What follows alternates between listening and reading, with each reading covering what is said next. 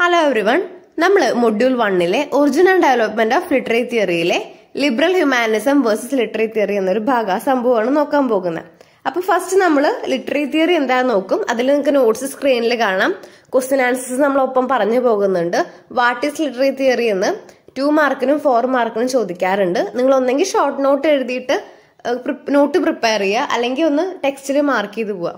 ചെറിയ ചെറിയ ഷോർട്ട് നോട്ടാക്കി പഠിക്കുന്നതായിരിക്കും ഇതിനെ കുറച്ചുകൂടി തിയറീസ് പഠിക്കാൻ എളുപ്പമുണ്ടാവുക എന്ന് ഞാൻ വിചാരിക്കുന്നു. ഓക്കെ, അപ്പോൾ നമുക്ക് നേരെ വൈകിക്കാതെ വീഡിയോയിലേക്ക് പോവാം. അതിന് മുന്നേ ചാനൽ ആദ്യമായിട്ട് കാണുന്നവര് ഒന്ന് സബ്സ്ക്രൈബ് ചെയ്ത് സപ്പോർട്ട് ചെയ്യുക. യൂസ്ഫുൾ ആയ നമ്മുടെ ക്ലാസ് ഫ്രണ്ട്സിനൊക്കെ ഒന്ന് ഷെയർ ചെയ്യാം. അപ്പൊ നമുക്ക് ഫസ്റ്റ് ലിറ്റററി തിയറി എന്താന്ന് നോക്കാം. Literary theory is A systematic study of nature of literature. അപ്പൊ ലിറ്റററി തിയറി എന്താ പറഞ്ഞ, ലിറ്റററി തിയറി എന്ന് പറഞ്ഞാൽ ഒരു സിസ്റ്റമാറ്റിക് സ്റ്റഡിയാണ് അല്ലെ, ഒരു ഓർഡർ സിസ്റ്റം എന്ന് പറഞ്ഞാൽ പെർട്ടിക്കുലർ ഓർഡർ ഉണ്ട്, ഒരു systematic സ്റ്റഡിയാണ് of nature of literature. എന്തിനെ പറ്റിയിട്ടാ, ലിറ്ററേച്ചറിന്റെ നേച്ചറിനെ പറ്റിയിട്ട്. And the method for literary analysing. And the method എന്ന് പറഞ്ഞാൽ ഒരു ടൈപ്സ് എങ്ങനെയാണ് ലിറ്റററി അനലൈസിങ്, അതിനെക്കുറിച്ച് കൂടുതൽ അറിയാൻ വേണ്ടിയിട്ട് ഒന്ന് അനലൈസ് ചെയ്യാൻ വേണ്ടിയിട്ടുള്ള മെത്തേഡും കൂടിയാണ് ഈ ഒരു ലിറ്റററി തിയറി എന്ന് പറഞ്ഞാൽ. Literary theory opens up the possibilities what literature can mean to the readers. ഒരു ലിറ്റററി തിയറി റീഡേഴ്സിന്റെ മുന്നില്, വായനക്കാരുടെ മുന്നില് ഒരുപാട് പോസിബിലിറ്റീസ്, സാധ്യതകൾ തുറന്നു കാണിക്കുന്നുണ്ട്. അതായത് ഒരു ലിറ്ററേച്ചർ എങ്ങനെയൊക്കെ ഏതൊക്കെ രീതിയിൽ അനലൈസ് ചെയ്യണം, ഏതൊക്കെ രീതിയിൽ ഇന്റർപ്രറ്റ് ചെയ്യണം, ഏതെല്ലാം രീതിയിൽ അതിന്റെ മീനിങ് കണ്ടെത്തണം, അങ്ങനെ ഒരുപാട് പോസിബിലിറ്റീസ് നമ്മളുടെ ലിറ്റററി തിയറി നൽകുന്നുണ്ട്. It is A tool box four explaining and ഇന്റർപ്റ്റിംഗ് literary text. Literary theory എന്ന് പറഞ്ഞാൽ ഒരു ടൂൾ ബോക്സ് ആണെന്നാണ് പറയുന്നത്. Four explaining and interpreting literary text. അതായത് ഒരു ലിറ്റററി ടെക്സ്റ്റ് എക്സ്പ്ലെയിൻ ചെയ്യാനും ഇന്റർപ്രറ്റ് ചെയ്യാനും ലിറ്റററി തിയറി സഹായിക്കുന്നുണ്ട്. Theory became the main concern in the discipline of literary criticism in the second half of the 20th century. അതായത് 20th സെഞ്ചുറിയുടെ പാതിയിലാണ് നമ്മളുടെ literary ക്രിറ്റിസിസത്തിന്റെ ഒരു main discipline അല്ലെങ്കിൽ main concept, main concern ഒക്കെ ആയിട്ട് മാറിയത്. എന്താണ്, 20th സെഞ്ചുറിയുടെ പകുതി സെക്കൻഡ് ഹാഫ് ആയപ്പോ നമ്മുടെ ലിറ്റററി ക്രിറ്റിസിസത്തിന്റെ ഒരു മെയിൻ ഡിസിപ്ലിൻ ആയി മാറി എന്ത്, ലിറ്റററി തിയറി. അപ്പൊ ഈ ഒരു പോയിന്റും പഠിച്ചു വെക്കുക. അപ്പൊ ഒരു 4 പോയിന്റ് പഠിച്ചില്ലേ. ഇതിന്റെ ക്വസ്റ്റ്യൻസ് ഞാൻ ഒപ്പം ഡിസ്കസ് ചെയ്യുന്നുണ്ട് കേട്ടോ. ഈ ഒരു ടോപ്പിക് കഴിഞ്ഞാൽ ഞാൻ ഇതിന്റെ ഒരു ക്വസ്റ്റ്യൻസ് ഒപ്പം പറയുന്നുണ്ട്. നിങ്ങൾക്ക് അതൊന്നെങ്കിൽ നോട്ടിൽ എവിടെയെങ്കിലും എഴുതിയെടുക്കാവുന്നതാണ് കേട്ടോ. എക്സാമിന് എന്തായാലും ചോദിക്കും. ലിറ്റററി ക്രിറ്റിസിസത്തിന്റെ ഒരു മെയിൻ ബ്രാഞ്ച് ആയിട്ട് മാറി ഈ ഒരു തിയറി എന്നത്. The word theory stands for many principles that were taken by literary criticism, discipline like anthropology, sociology, Marxism, philosophy, psychology and linguistics. അപ്പോ വിവിധ വിഷയങ്ങളിൽ നിന്ന് കടമെടുത്ത പല തത്വങ്ങളെയും ഒരു കൂട്ടത്തെയാണ് തിയറി എന്ന വാക്കുകൊണ്ട് മീൻ ചെയ്യുന്നത് കേട്ടോ. 2 മാർക്കിന് ലിറ്റററി തിയറി എന്താണെന്ന് ചോദിക്കും. അതേപോലെ 4 മാർക്കിന് ചോദിക്കുകയാണെങ്കിൽ ഇതൊക്കെ എഴുതണം. ലിറ്റററി തിയറിയിലെ തിയറി എന്തിനാ മീൻ ചെയ്യുന്നത്, anthropology, sociology, Marxism, philosophy, linguistics, അങ്ങനെ പല വിഷയങ്ങളിൽ നിന്നും കടമെടുത്തിട്ടുള്ള പല തിയറികളും തത്വങ്ങളും ഒത്തുകൂടിയിട്ടുള്ളതാണ് തിയറി എന്നുകൊണ്ട് പറയുന്നത്. അപ്പൊ ഒരു 5 പോയിന്റ്സ് പഠിച്ചുകൂടില്ലേ. നിങ്ങൾ നാളെ പഠിക്കാന്ന് വിചാരിച്ചിരിക്കരുത്, ഇപ്പൊ തന്നെ പഠിക്കാൻ വേണ്ടിയിട്ട് ശ്രമിക്കാം. Literary theory is used to evaluate and interpret A particular work. അതായത് ഒരു പെർട്ടിക്കുലർ വർക്കിനെ, ആ ഒരു വർക്കിനെ ഇന്റർപ്രറ്റ് ചെയ്യാനും അതുപോലെ ഇവാലുവേറ്റ് ചെയ്യാനും അനലൈസ് ചെയ്യാനും ഒക്കെയാണ് ലിറ്റററി തിയറി യൂസ് ചെയ്യണേ എന്നാണ് പറയുന്നത്. The word theory comes from the Greek word theora, which means a view or stage. എന്താണ് ലിറ്റററി തിയറി എന്ന് പറഞ്ഞ വേർഡ് എവിടുന്ന വന്ന ഒരു ഗ്രീക്ക് വേർഡ് ആണ്. എന്താണ് വേർഡ് ശരിക്കും, തിയോറ, THEORIA, which means view of the stage. Theory എന്നുള്ള വേർഡ് വന്നിരിക്കുന്നത് തിയോറ എന്ന ഗ്രീക്ക് വേർഡിൽ നിന്നാണ് വന്നിരിക്കുന്നത്. വ്യൂ ഓഫ് ദ സ്റ്റേജ് എന്ന് പറഞ്ഞാൽ അതായത് സ്റ്റേജിന്റെ ഒരു കാഴ്ച, ഒരു സൈഡ് ഒരു വ്യൂ ഇല്ലേ, സ്റ്റേജിലേക്കുള്ള ഒരു വ്യൂ, ഒരു കാഴ്ച എന്നൊക്കെയാണ് മീൻ ചെയ്യുന്നത്. View of the stage.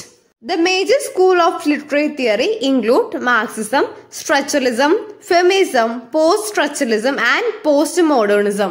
ഇതിൽ ഈ ഒരു പോസ്റ്റ് മോഡേണിസം, അതുപോലെ സ്ട്രക്ചറലിസം ആയാലും മാർക്സിസം ആയാലും ഫെമിനിസം ആയാലും ഇതൊക്കെ നമ്മൾ ഡീറ്റെയിൽ ആയിട്ട് പഠിക്കുന്നുണ്ട്. നിങ്ങൾ എക്സാമിന് എന്തായാലും പഠിക്കണം. ഇതിൽ ഏതെങ്കിലും ഒരു ക്വസ്റ്റ്യൻ എന്തായാലും ഉറപ്പാണ് കേട്ടോ. അപ്പൊ ഇവിടെ ലിറ്റററി തിയറി ഏതൊക്കെ തരം ടോപ്പിക്സ് ആണ് നോക്കുന്നതെന്ന് മാർക്സിസം നോക്കുന്നുണ്ട്, സ്ട്രക്ചറലിസം പറയുന്നുണ്ട്, ഫെമിനിസം പറയുന്നുണ്ട്, പോസ്റ്റ് സ്ട്രക്ചറലിസം പറയുന്നുണ്ട്, അതുപോലെ പോസ്റ്റ് മോഡേണിസം പറയുന്നുണ്ട്.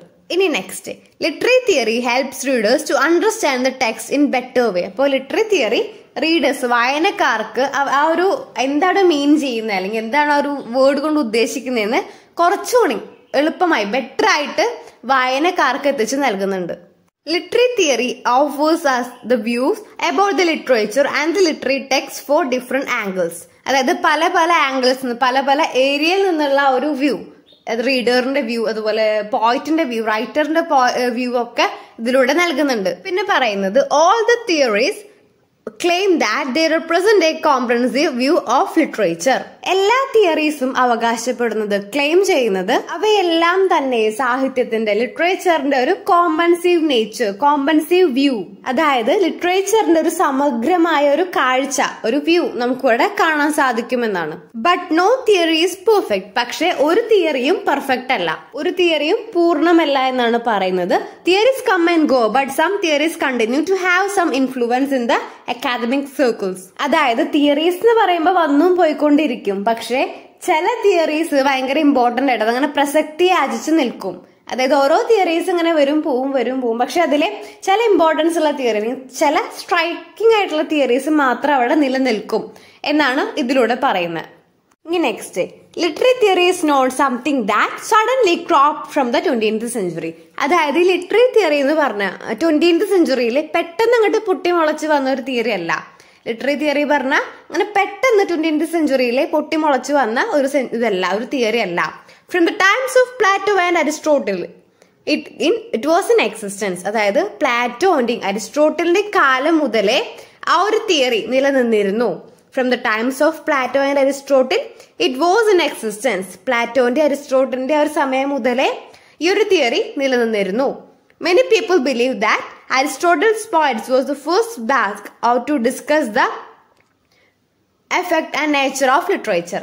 പലരും വിശ്വസിക്കുന്നത് അരിസ്റ്റോട്ടലിന്റെ പോയറ്റിക്സ് എന്ന ബുക്കിലാണ് ഈ ഒരു നേച്ചറിനെ പറ്റിയിട്ടും അതേപോലെ അതിന്റെ ഇഫക്ട് ഓഫ് ലിറ്ററേച്ചർ, ഫലങ്ങളെ പറ്റിയിട്ടും പ്രതിപാദിച്ചിരിക്കുന്നതെന്നാണ് പലരും വിചാരിച്ചത്. പക്ഷെ അങ്ങനെയൊന്നുമല്ല.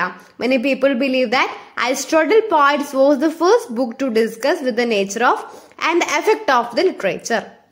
The ideas of the great Indian masters Bharata Muni, who was the Natyashastra in 3rd centuries, be also influenced in the critics. അതായത് ഭരതമുനിയുടെ ഒരു നാട്യശാസ്ത്ര എന്ന പറഞ്ഞ ബുക്കിനെയോ അല്ലെങ്കിൽ അദ്ദേഹത്തിന്റെ തത്വങ്ങളെയോ അല്ലെങ്കിൽ ആശയങ്ങള്, സാഹിത്യ സിദ്ധാന്തങ്ങളെയോ ക്രിട്ടിക്സിനെയൊക്കെ വളരെയധികം ഇൻഫ്ലുവൻസ് ചെയ്തിട്ടുണ്ടെന്നാണ് പറയുന്നത്. നമുക്കറിയാം ഒരു ലിറ്റററി ക്രിറ്റിസിസം എന്ന് പറഞ്ഞൊരു ബുക്ക് അല്ലെങ്കിൽ ഒരു സബ്ജക്ട് വളരെയധികം ബുദ്ധിമുട്ടുള്ള സബ്ജക്റ്റ് ആണ്. നിങ്ങൾക്ക് മനസ്സിലാക്കാനും കുറച്ച് ബുദ്ധിമുട്ടുണ്ടായിരിക്കും. ഞാൻ ഈ പറഞ്ഞ കുറച്ച് പോയിന്റ്സിൽ അത് പഠിച്ചു വെക്കുക, ഇമ്പോർട്ടന്റ് ആണ്. എസ്പെഷ്യലി ലിറ്റററി തിയറി എന്ന് തന്നെ എടുത്ത് ക്വസ്റ്റ്യൻസ് ചോദിക്കാറുണ്ട്. ഇനി നമ്മൾക്ക് ഈ ഒരു ഭാഗത്തെ ക്വസ്റ്റ്യൻസ് ഡിസ്കസ് ചെയ്യാം, എന്നിട്ട് നെക്സ്റ്റ് ടോപ്പിക്കിലേക്ക് പോവാം. ഈ ഒരു ക്വസ്റ്റ്യൻ ആൻസേഴ്സിൽ എല്ലാ പോയിന്റ്സും ഞാൻ എഴുതിയിട്ടില്ല കേട്ടോ. ഇമ്പോർട്ടന്റ് ആയ പോയിന്റ്സ് മാത്രമാണ് ഞാൻ എഴുതിയിട്ടുള്ളൂ. ഞാൻ പോയിന്റ്സ് ഇമ്പോർട്ടന്റ് ആയിട്ടുള്ള കുറച്ച് പറയുകയും ചെയ്യുന്നുണ്ട്, എക്സ്പ്ലനേഷനും പോയിന്റ്സും കൂടി ഞാൻ പറയുന്നുണ്ട്. അപ്പൊ നിങ്ങൾ എഴുതിയെടുക്കുമ്പോൾ ഞാൻ വായിക്കുന്ന കുറച്ച് പോയിന്റ്സും ഈ ഒരു പോയിന്റ്സും കൂടി എഴുതണം കേട്ടോ. ജസ്റ്റ് ഈ ഒരു പോയിന്റ് മാത്രം എഴുതിക്കൊണ്ട് നിങ്ങൾക്ക് മാർക്ക് കിട്ടില്ല. നിങ്ങൾ എല്ലാ പോയിന്റ്സും എഴുതിയെടുത്തൊരു നോട്ട് നിങ്ങളുടേതായ രീതിയിൽ പഠിച്ചാൽ മാത്രമേ നിങ്ങൾക്ക് നല്ല മാർക്ക് സ്കോർ ചെയ്യാൻ പറ്റത്തുള്ളൂ. First question, what is literary theory? എന്താണ് ലിറ്റററി തിയറി എന്ന് പറഞ്ഞാൽ? അപ്പൊ നിങ്ങൾ ആദ്യം എഴുതേണ്ട പോയിന്റ് ഏതാ? തിയറി എന്ന് പറഞ്ഞാൽ it's about different learning practices to look at the literary text question. അതായത് ഡിഫറെന്റ് ലേണിംഗ് പ്രാക്ടീസസ് ഉപയോഗിച്ചുകൊണ്ട് ലിറ്ററേച്ചറിനെ പഠിക്കാൻ ശ്രമിക്കുകയാണ്. എന്തൊക്കെയാണ് ഒരു ലേണിംഗ് പ്രാക്ടീസസ് എന്ന് പറഞ്ഞാല്? The practice of linguistics, history and philosophy. അതായത് എങ്ങനെയാണെന്ന് ഇപ്പൊ നമ്മള് ഹിസ്റ്ററി പഠിക്കുക, നമ്മൾ ആ ഒരു ഹിസ്റ്ററി പഠിക്കാൻ യൂസ് ചെയ്യുന്ന ഒരു മെത്തേഡിലൂടെ നമ്മൾ ഈ ഒരു ലിറ്റററി തിയറി പഠിക്കുക. അല്ലെങ്കിൽ ഇപ്പൊ നമ്മൾ ലിംഗ്വിസ്റ്റിക്സ്, ഫിലോസഫി പഠിക്കുക. ആ ഒരു ഫിലോസഫി നമ്മൾ ഏത് രീതിയിലാണോ പഠിക്കുന്നത് ആ ഒരു രീതിയിൽ നമ്മൾ ഈ ഒരു തിയറി പഠിക്കുക. അപ്പൊ അങ്ങനെ നമ്മൾ ഡിഫറെന്റ് മെത്തേഡ് യൂസ് ചെയ്തിട്ട് ഇത് പഠിക്കുന്നതിനാണ് it gives you A different meaning. അതായത് ഓരോ മെത്തേഡ് യൂസ് ചെയ്ത് പഠിക്കുമ്പോൾ നമുക്ക് ഓരോ വേറെ വേറെ മീനിങ് ആണ് കിട്ടുന്നത്. It studies about the nature, function and the characteristic of literature. Literary ക്രിറ്റിസിസത്തിലും അതുപോലെ ലിറ്റററി തിയറിയിലും രണ്ടും തമ്മിലുള്ള ഡിഫറൻസ് എന്താണ്? ലിറ്റററി ക്രിറ്റിസിസത്തില് അത് ഒരു വർക്ക് എടുത്തിട്ട് അത് ഇന്റർപ്രറ്റ് ചെയ്തിട്ട് പഠിക്കാനാണ് ഒരു ക്രിട്ടിക്ക് ശ്രമിക്കുന്നത്. പക്ഷെ ലിറ്റററി തിയറിയിൽ അങ്ങനെയല്ല.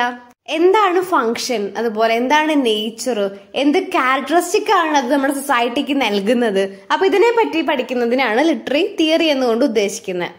ഇനി next, how literary theory works. എങ്ങനെയാണ് അത് വർക്ക് ചെയ്യുന്നത്? Literary theory is about the explaining the meaning of the timeless significance of literature. അതായത് ലിറ്റററി ക്രിറ്റിസിസം എന്ന് പറഞ്ഞാൽ ഒരു ടെക്സ്റ്റുവൽ ആണെങ്കിൽ ലിറ്റററി തിയറി എന്ന് പറഞ്ഞാൽ അത് ടോട്ടാലിറ്റിയിലാണ് വർക്ക് ചെയ്യുന്നത്. സെക്കൻഡ് തിങ് എന്ന് പറഞ്ഞാൽ literary theory is on the another hand studies the history and evaluation of the കാനൺസ് and the ജോണറീസ് form and the structure features of literary work and the relationship between the text and culture. അതായത് സാഹിത്യത്തിന്റെ ചരിത്രം മാത്രമല്ല, അതെങ്ങനെയാണ് ചില works മാത്രമായിട്ട് recognise ചെയ്യുന്നത്, തിരിച്ചറിയുന്നത്. കാനൺസ് പറഞ്ഞാൽ recognition. എങ്ങനെയാണ് ഇത് റെക്കഗ്നൈസ് ചെയ്യുന്നത്? ഏറ്റവും മികച്ചത് എങ്ങനെയാണ് മികച്ച ഒരു വർക്ക് ആവാൻ വേണ്ടിയിട്ട് എന്ത് ക്രൈറ്റീരിയ ആണ് അവർ നൽകിയത്, എന്ത് ക്രൈറ്റീരിയ ആണ് അവർ ഉപയോഗിക്കുന്നത്, ഇതിനെ കുറിച്ച് പറയുന്നതിനാണ് ഇത് പറയുന്നത് കേട്ടോ. ഇതിനെ കുറിച്ച് പഠിക്കുന്നതിനാണ് ഇങ്ങനെ പറയുന്നത്. അതായത് ഇപ്പൊ ചില സിനിമകളൊക്കെ ഇറങ്ങുമ്പോൾ ചില സിനിമകൾ മാത്രം ഭയങ്കര ഹിറ്റായിട്ട് നിൽക്കും, ചില സിനിമകൾ അധികം വലിയ പബ്ലിസിറ്റി ഒന്നും ഉണ്ടാവില്ല അല്ലെ. പക്ഷെ ആ ഒരു ഹിറ്റായി നിൽക്കുന്ന മൂവീസ് എന്തുകൊണ്ടാണ് അതങ്ങനെ ഹിറ്റായത്? അങ്ങനെ മൂവീസ് അല്ല, ഇവിടെ പറയുന്ന വർക്ക്സ് ആണ്. ആ ഒരു വർക്ക്സ് ഹിറ്റ് ആവാൻ വേണ്ടി എന്ത് ക്രൈറ്റീരിയ ആണ് ഇവിടെ യൂസ് ചെയ്തിരിക്കുന്നതെന്ന് പഠിക്കുന്നതാണ് ഇവിടെ പറയുന്നത് കേട്ടോ.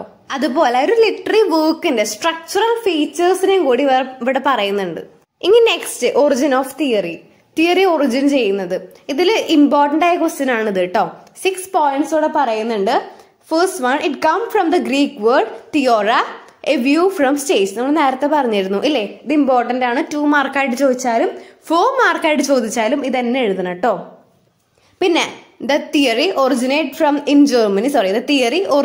Germany with higher or source criticism. Second point അതാണ്, ഒറിജിനേറ്റ് ഇൻ ജർമ്മനിയിലാണ് ഒറിജിനേറ്റ് ചെയ്തിരിക്കുന്നത്, which higher or source criticism. ഇവിടെ സോഴ്സ് ഓർ ഹയർ ക്രിറ്റിസിസം എന്നുകൊണ്ട് ഉദ്ദേശിക്കുന്നത് ഒരു ബൈബിളിനെ എടുത്തിട്ട് അത് ഡീറ്റെയിൽ ആയിട്ട് തന്നെ ക്രിട്ടിസൈസ് ചെയ്തു. ജർമ്മനിയിൽ ഒരു ബൈബിൾ എടുത്തിട്ട് അത് നല്ലപോലെ ക്രിട്ടിസൈസ് ചെയ്തു. അതിനാണ് സോഴ്സ് അല്ലെങ്കിൽ ഹയർ ക്രിറ്റിസിസം എന്നുകൊണ്ട് ഉദ്ദേശിക്കുന്നത്. ഈ ഒരു 6 പോയിന്റ്സിൽ നിന്നും ഏതെങ്കിലും 3 പോയിന്റ്സ് എങ്കിലും നിങ്ങൾ മിനിമം പഠിക്കണം കേട്ടോ. ഓക്കെ, കാരണം നിങ്ങൾക്ക് അത്രയും പഠിക്കാൻ ബുദ്ധിമുട്ടുള്ളവരാണെങ്കിൽ ബൈ ഹാർട്ടെങ്കിലും പഠിച്ചു വെക്കുക, അത്രയും ഇമ്പോർട്ടന്റ് ആണ്. ഇനി നമുക്ക് നെക്സ്റ്റ് ഈ ഒരു മൊഡ്യൂളിലെ നെക്സ്റ്റ് ടോപ്പിക് ഉള്ളത് ലിബറൽ ഹ്യൂമാനിസം ആണ്. അതിൽ ഇതേപോലെ വാട്ട് ഈസ് ലിബറൽ ഹ്യൂമാനിസം വരുന്നുണ്ട്, മെയിൻ ബെനിഫിറ്റ്സ് വരുന്നുണ്ട്, ക്രിറ്റിസിസം വരുന്നുണ്ട്, പിന്നെ പീറ്റർ ബാരിനെ കുറിച്ചും പറയുന്നുണ്ട്. അതൊക്കെ നമുക്ക് അടുത്തൊരു വീഡിയോയിൽ ഡിസ്കസ് ചെയ്യാം. ലിബറൽ ഹ്യൂമാനിസത്തിന്റെ ടോപ്പിക്കും ഇമ്പോർട്ടന്റ് ക്വസ്റ്റ്യൻസുമായിട്ട് ഞാൻ അടുത്തൊരു വീഡിയോയിൽ വരുന്നതായിരിക്കും. നിങ്ങൾക്ക് യൂസ്ഫുൾ ആയ ഫ്രണ്ട്സിനെ ഷെയർ ചെയ്യാൻ മറക്കരുത്. ഒപ്പം സബ്സ്ക്രൈബ് ചെയ്യുമ്പോൾ ബെൽ ബട്ടൺ ഒന്ന് എനേബിൾ ചെയ്തിടാൻ ശ്രമിക്കുക, എങ്കിൽ മാത്രമേ നോട്ടിഫിക്കേഷൻ കിട്ടത്തുള്ളൂ. താങ്ക്